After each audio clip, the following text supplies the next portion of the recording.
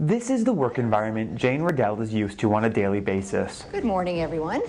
Good morning. But not too long ago, the Chief Operations Officer of Goodlife Fitness did something a little bit different.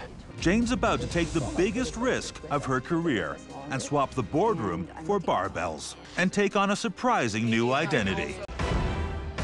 So I'm hoping to gain some insight into how we can retain our associates longer and give them a better experience, and retain our members longer and give them a better experience. And it's out of her experience that she hopes to help other leaders. You won't have that opportunity to go undercover with the camera crews, but what you can do is you can go out into your stores, your clubs, your offices, whatever your business is, your factories, and you can work with your people. You can spend a day with them, and you can ask them questions and listen to them.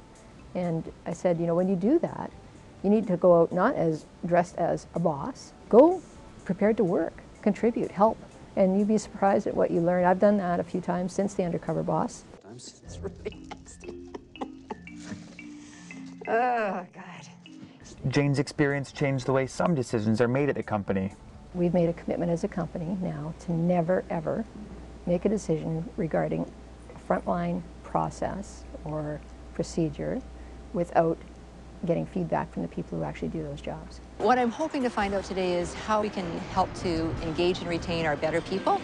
What happens if we lose a great personal trainer is we lose a lot of great members along with them. The first thing we do is try to interview and hire for fit. We think cultural fit is a much more important aspect of predicting success in the company than skills and abilities, and it's on a par with experience.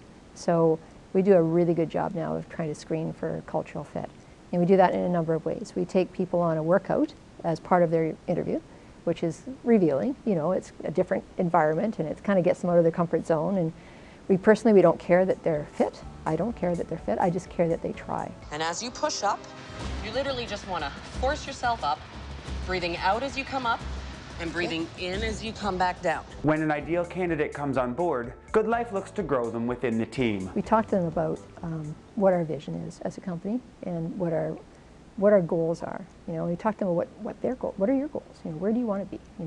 And what are your fitness goals? Because we're a fitness company. Where's ASADA going to be 5 years from now, 10 years from now? I'd like to be training instructors, or maybe I just create my own program and then start training people to do it the way I do it. Yeah, that's a great dream, though, to have. Since being on the show in 2012, Jane says one of the areas Goodlife has developed further is in its rewards and recognition program.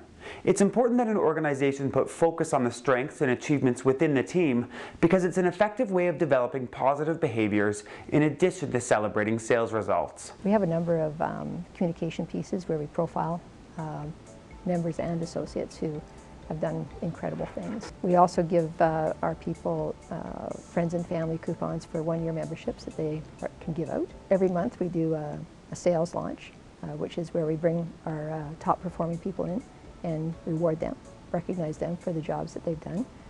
We have a top 500 conference that we bring our top 500 people in from all over the country to Toronto every year in August and have a big conference for them. One of the most difficult challenges for Jane in her Undercover Boss experience was leading an exercise class, but ultimately it was one of the most rewarding. I started out feeling ridiculous when we first got here, and I ended up like you practically had to drag me out of the room, and that was because of ASADA. I'm so proud of my company because of her.